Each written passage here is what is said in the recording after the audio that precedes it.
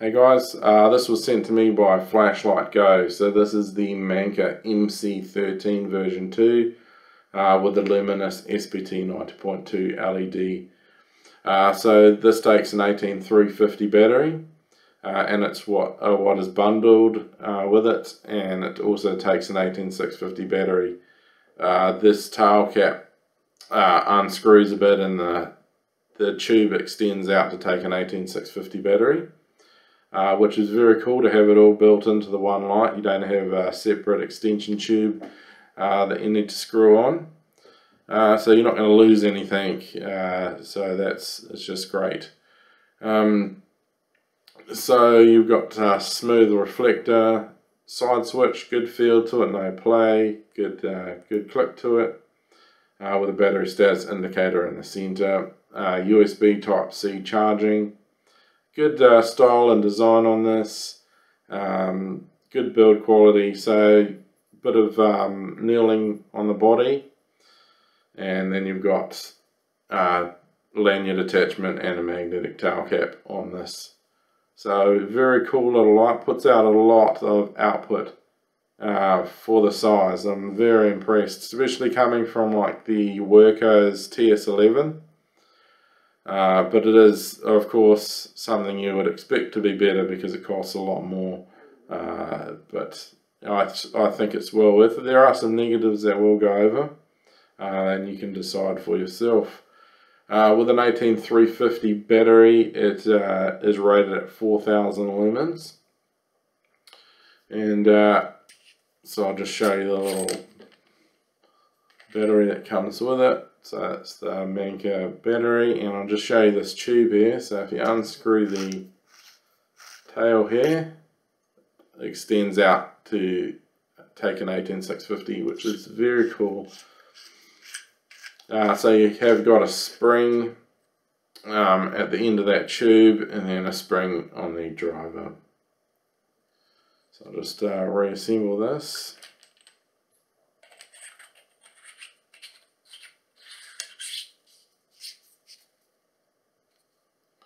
Yeah, so with the 18350 battery, it's rated at 4000 lumens, and with an 18650 battery, it's rated at 4500 lumens, with a range of 600 meters to 665 meters. It fell short of those specs, and mostly just the 18350 battery, it achieved 2580 lumens, I think it was. And you know, that's around about what I expected, to be honest. It's quite a power hungry LED. So it got closer with an 18650, but still short of what was advertised. And for the range as well, I won't go through that too much. That's going to be all up on the footage that's coming next. So the beam profile on this is not amazing, but it's something that it doesn't bug me a massive amount. So for the SBT90.2, you've got a large hotspot, and in the center of that it's dimmer than the outside of the hotspot. So I saw that in the Worko's TS30S Pro review that I did. It had the same thing, and I don't know what the cause is from that. Someone mentioned that it's due to the reflector being too small for the LED used, but I just don't know myself whether that's right or not. But it is in quite a few models out there. So you've got the hot spot in the center, and then around that is the corona, and then just around that corona is a ring. And then outside of the spill, there is a couple of rings on the outer of the beam. Not too major, but that's just what it is.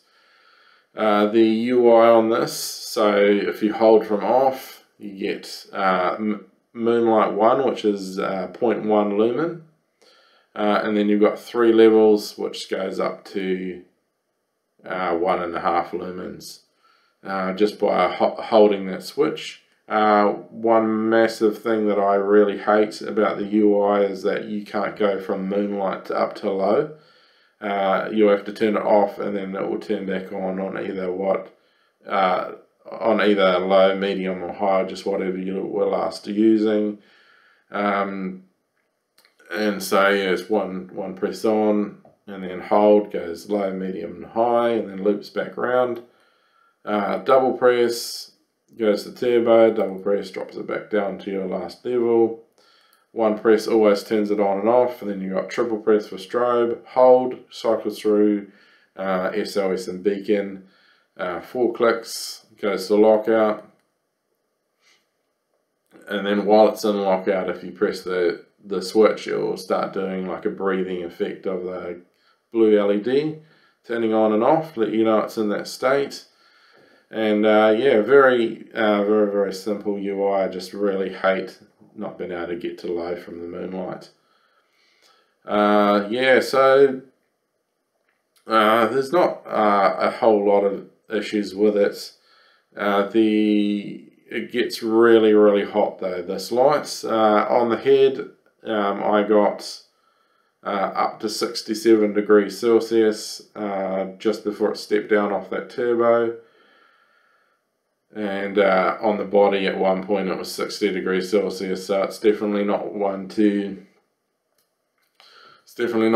leave on and put down. You need to monitor it and drop it back a level if you find it getting a bit uncomfortable.